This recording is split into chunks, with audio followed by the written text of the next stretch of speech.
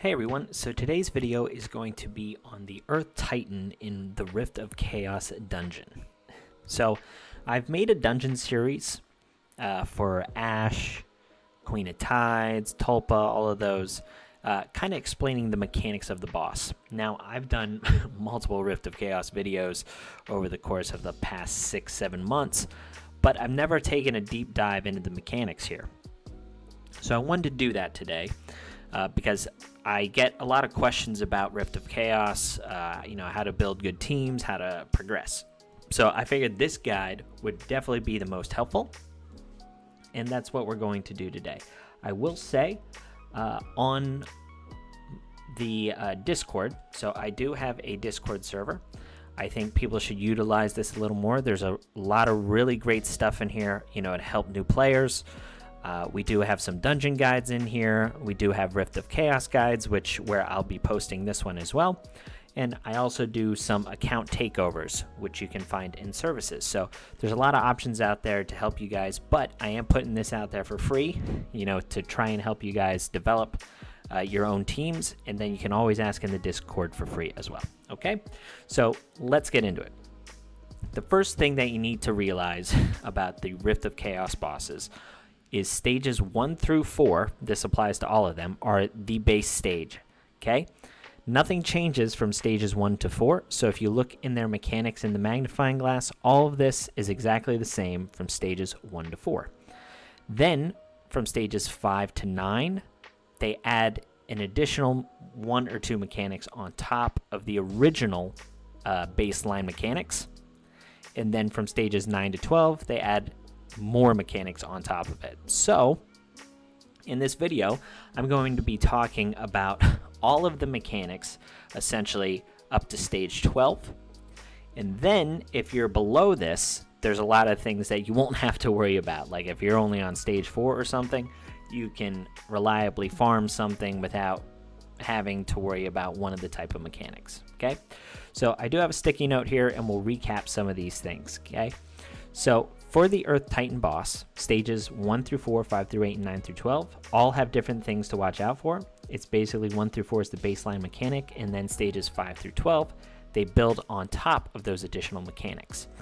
So the one thing that I want to focus on here is speed, resistance, and focus requirements increase as the stages also increase, along with, your survivability, how much damage you have to do. All of those things scale, obviously, just like all the other dungeons in the game, like Ash Magisteria and Queen of Tides.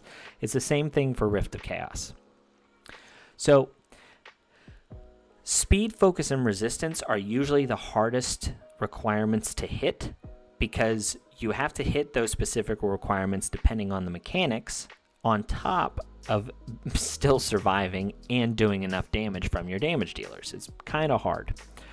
So the thing that you need to realize is at stage 12, your stat requirements for speed, focus, and resistance, this is what you need to try and hit depending on the role that this hero is supposed to play. And again, this applies to all ROC bosses.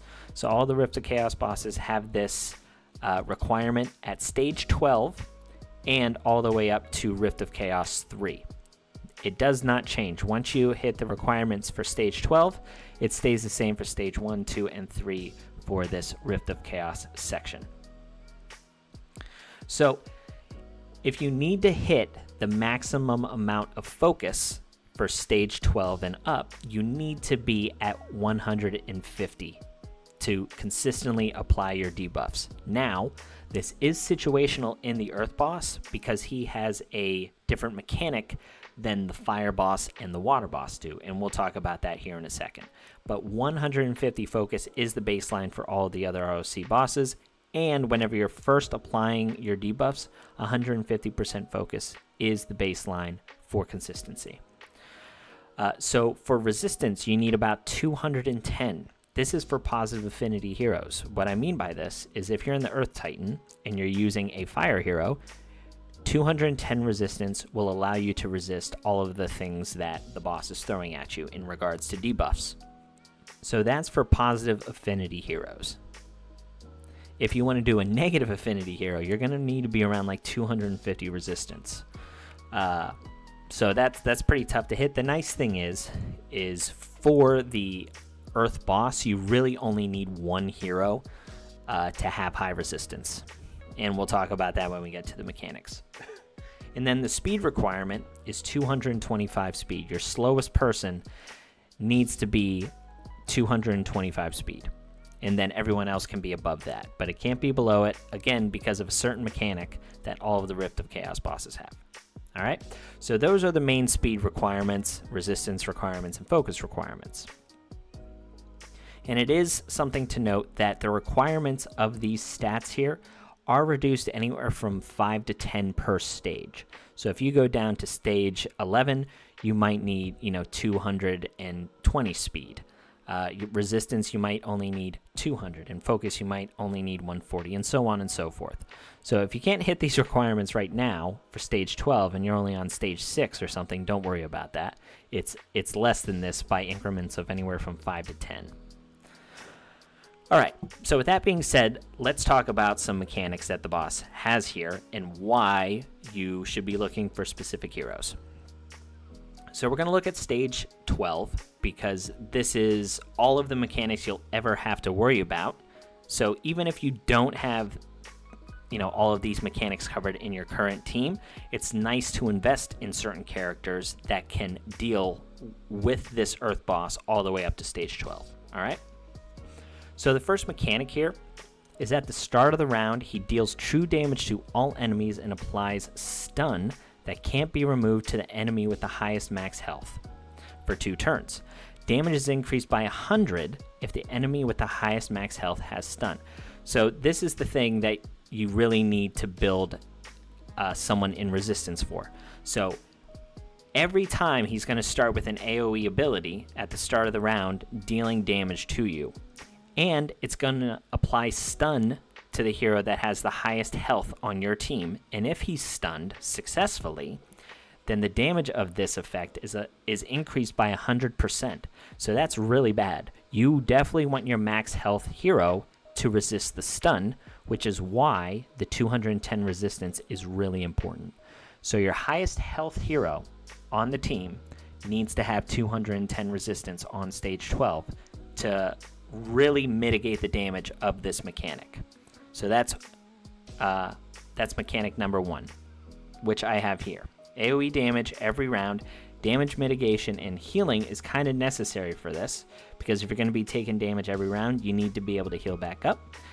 And you can do this either through gear or through heroes in regards to getting your healing back up. But the stunning ability is something where resistance is a really big benefit to tackle this mechanic. If you have your highest health hero without the resistance requirement, you're not going to pass this dungeon. You will need to build your highest health hero with resistance, or you'll fail. And it could be one of the reasons why you're failing runs right now. So the next thing that we're going to talk about is something that is unique to the Earth boss, and this is a skill called Tide Turner, where at the start of his turn, this isn't the start of the round, this is the start of his turn. So if you have heroes going before him, this does not apply until he actually takes his turn in the round. So at that start of the turn, he converts 100% of his defense, so he will have 0 defense and then put all of it into his attack. So this is a huge amount of damage, right? The converted defense is returned at the end of the turn, and this is why the focus note that I had whenever I was talking about the focus requirements kind of goes into effect with this boss only. He gains 30% bonus resistance when an enemy applies damage over time effects. So that means, he's going to go from 150% focus needed to land debuffs up to 180%. And this is only going to climb, right? Because this is a static effect. It stays there. So if you want someone to apply ignites or defense down or something like that, you're going to have to build more than 150% focus if you want them to land those debuffs consistently over the course of the match, okay? But the thing that we want to talk about here is the converting of the defense into attack. It returns the defense at the end of his turn, but the way that this game works in regards to counterattacking is the turn is not over until all counterattacks have taken place, right? So that's why you'll see heroes like Rosalie in compositions to beat this boss. Rosalie is a very common character. Rosalie has a counterattack on her special ability whenever she's attacked by a Earth hero, and the Earth Titan is Earth. So when it comes to damage, she actually does a whole lot of damage based on this mechanic, because if he has 0 defense, bosses like this tend to have really high HP, really high defense, attack, all of the stats. So if you can completely disregard one of those things, you're going to do a really high damage. So that's where a lot of your damage comes from, is someone from Rosalie doing counterattacks. The nice thing is there's plenty of options in the epic area as well that allow you to do counterattacks to deal nice damage in regards to this mechanic where the boss doesn't have any defense. So that's another thing that you need to watch out for. This is where I say here, you know, this converts defense into attack on his turn, then reapplies right after. This is why counterattack heroes succeed. It's because of this mechanic, if you're wondering. Next mechanic that you got to watch out for is Colossus Attack. So this says when attacking, it gains counterattack that cannot be removed until the end of the round. Damage against non-fire heroes is increased by 100%. So he doesn't gain counterattack until he takes his turn.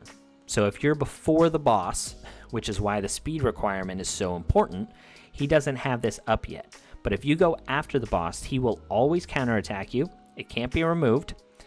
And he's going to be dealing 100% more damage if you're not a fire unit. And some compositions do use heroes that aren't fire. So this is a mechanic that if you have the speed requirements high enough, you don't have to worry about it. You can completely disregard it, and it is 100% the best way to tackle this boss. There's only one option that allows you to go after the boss, and it is viable, but I wouldn't say it's the most, it's not the most optimal, okay? So if you hit the speed requirements, you can completely ignore the counterattack, which I have here. If you go after the boss, aka less than 225 speed on stage 12, he will counterattack and most likely one-shot your hero. So you don't want that to happen. So he has another mechanic called Earthen Realm. When an enemy heals other enemies, it reduces the healing amount by 60%. This is a really tough skill to kind of get around. There are a couple of heroes that do get around it. The main one being Zitlin. Zitlin has a really great passive where he converts damage that you took and puts it into a heal over time effect. For some reason, the heal over time effects do not count as healing. It's not a burst heal similar to like what Mathasia or Flarence would give you, right? So that is one way around this, but another way around it is heroes that have damage mitigation through shields, right? Which is why Brand is such a really popular character in these compositions. He allows you to eat up a lot of the damage just through his shield buffs, where you don't need as much healing. So there are compositions that you see with Brand and Zitlin. Great combination. Zitlin keeps Brand really healthy, and then Brand just has the additional mitigation from his shield to keep your team kinda at full health throughout the match. Or, as we've already seen in this boss's mechanics, oh, actually we haven't seen that yet. We'll get to that. Sorry, I'm jumping ahead. Let's just stick to counterattack and reduced healing. So if you're thinking of just bringing in a bunch of healers to keep your team healthy, it's going to be pretty tough unless you have specific heroes. So keep that in mind. but remember, the heal over time stuff does get around this effect. So Primal Fury, this is something that starts after after stage 4, I believe. So stages 5 and up will have Primal Fury. And it says at the start of round 15, gains Berserk that can't be removed. So Berserk just increases all of their stats, their crit rate, crit damage, all of those things. Essentially what this skill reads, guys, is at the start of round 15, once he takes his turn, once he has Berserk, you're going to die. So you have to kill him in 15 rounds. So you need to have enough damage. So we're coming to the final couple effects here. So Rock Impact is another ability of his that says deals huge damage to the enemy with the highest max health. If the enemy is controlled, aka stunned, it launches a bonus attack on the enemy with the lowest max health. If one or more enemies are killed, it gains a bonus turn.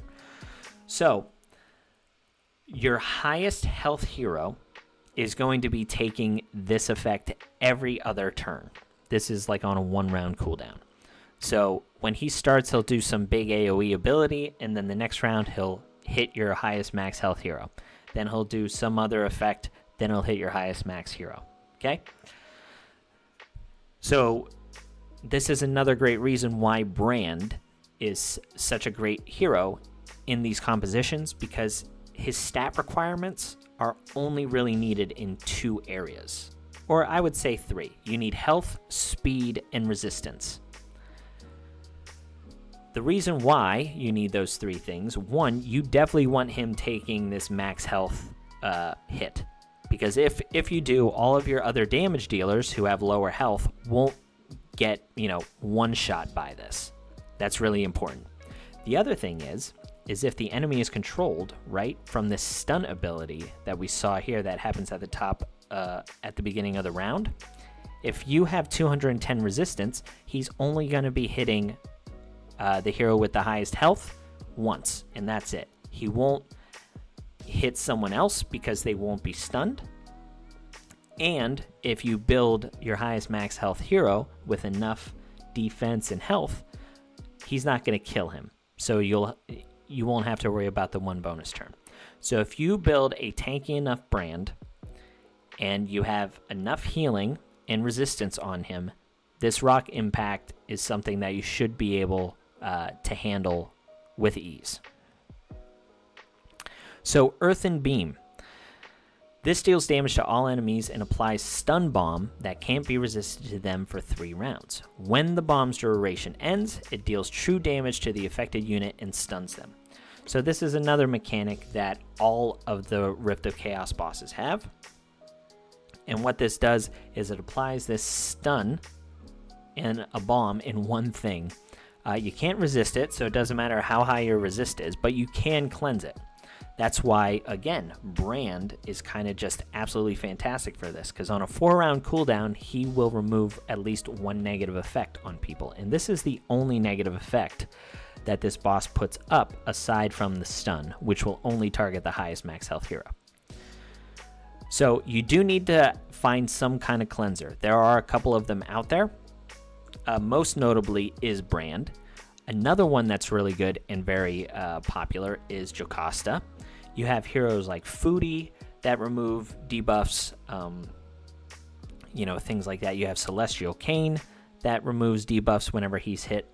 So there's a couple options out there. They are limited, but it does help you get around this bomb. If this bomb goes off, you'll most likely lose. So you need a cleanser as well to deal with the Earth Titan. And then last but not least is this mechanic called Ruptured Earth, where it deals huge damage to all enemies and it gains attack up. The damage is evenly distributed across all enemies and is reduced by 5% per 1 negative effect on this hero. And you can reduce the damage of this by 80%, which is huge. The thing that you need to know about this 1 negative effect is 5%, is this does stack. I've talked about this in recent videos. This is why heroes that have Ignite are really good, because there are a couple heroes out there One is an epic. Most notably, the best one is a legendary that they just released. But they put 4 stacks of Ignite on the boss on one of these effects. So that already reduces the damage of this big AoE ability by 20%. So there's 2 types of main teams for the Earth boss. One is these teams that deal a lot of negative effects to reduce the damage that this boss does on this huge AoE, because this is the main damage dealing ability. The other ones are definitely more manageable, especially with a brand shield or some healing from Zitlin or Flarence or, you know, the Light Twin. There's plenty of things that you can do to get around the healing mechanic being reduced by 60%, but this is one of the hardest ones. So there's two camps, right? You have the one camp that is doing a lot of negative effects with Arlo or Andros or Matson, you know, negative effect heroes, and then they build high focus to deal with the resistance bonus from the boss.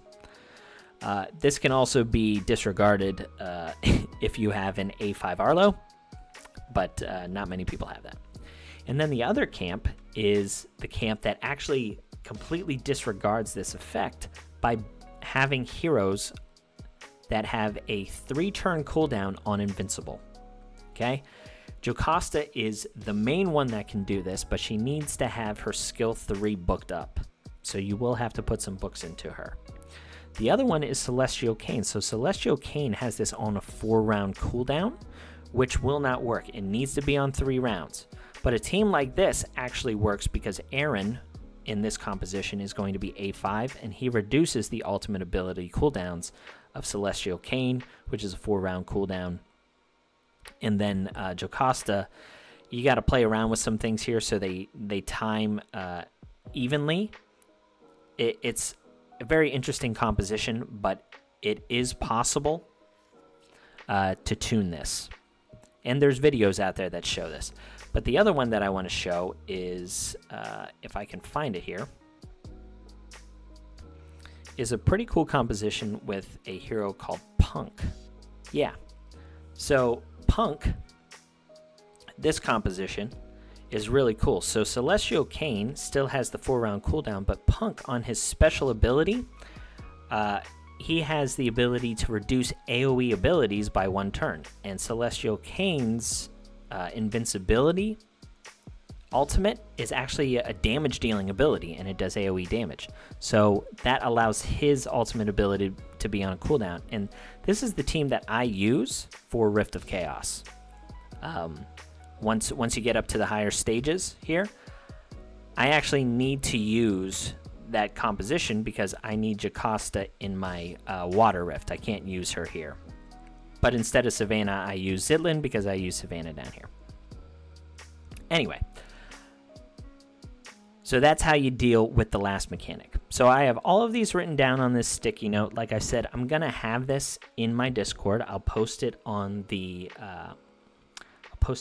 Earth Rift of Chaos channel. I'll post a sticky note and this video. So if you guys want to join the Discord, the invite is going to be down below. So you can go into the Discord here, read the rules, and then hit the check mark, and then you'll be able to see all of these threads. So that should help you out a lot.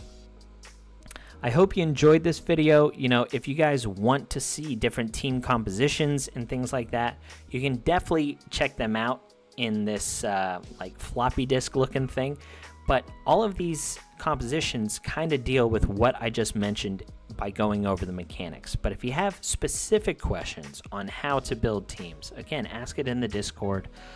You can ask it in the comments here. I'm not great at responding to comments on YouTube.